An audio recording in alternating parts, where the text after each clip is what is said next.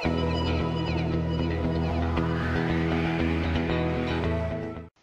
ROS developers, welcome to the ROS in 5 minutes video series by The Constructs, your channel for everything ROS. I'm Bayode Adereyola, and in this video we'll be answering the question, what is Gazebo simulation? But before anything else, remember to visit the Robot Ignite Academy, our online academy where you find practical online ROS courses using simulated robots.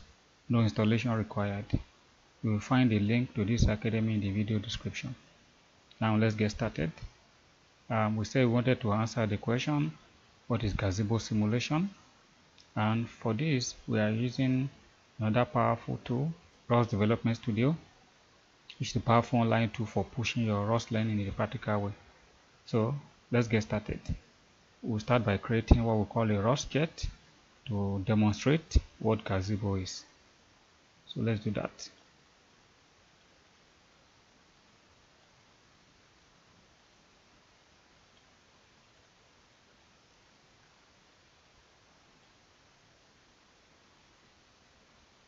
Okay, once that is done, we open up the project.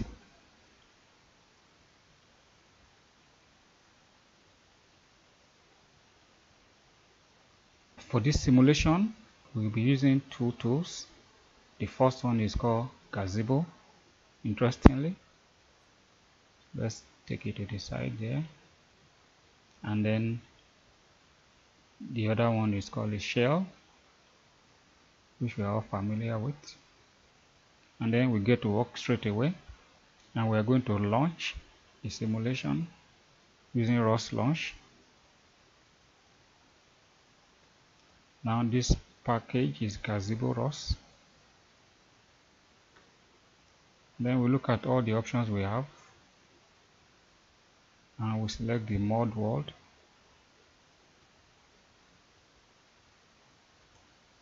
And we'll launch it.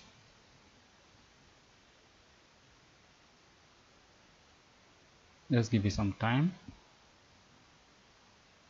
to bring out the display. Let's watch this space. Okay. Can you see that? I can see something moving here. So let's look at it more closely. Oh, okay. So here I have 3 robots, and I have what looks like a table, 2 objects in front of them. Interesting. So this is Gazebo simulation. Now for the theory, let's have a look. We said this is robot simulation, and it's made with Gazebo, which is a 3D simulator with several abilities, and it's able to simulate a population of robots for both indoor and outdoor environments. You can see from our environment here that we have 3 robots and then some objects in front of them. And then it's similar to game engines, only that it's better. And then it produces some interfaces for users and programs. Right? And then it has the main components here are Word files, models, GZ server, GZ client, and GZ web, which we can all see here.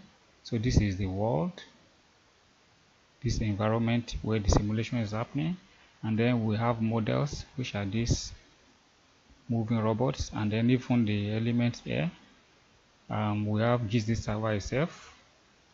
If you see the output of the program here, you can see that we have GZ server, and when we launched it, we launched a world, and then we also have GZ client. So GZ web is a web version of GZ client, and it's actually what we are using for this simulation. And that was it. You can read more about Gazebo simulation at gazebosim.org. So did you like the video?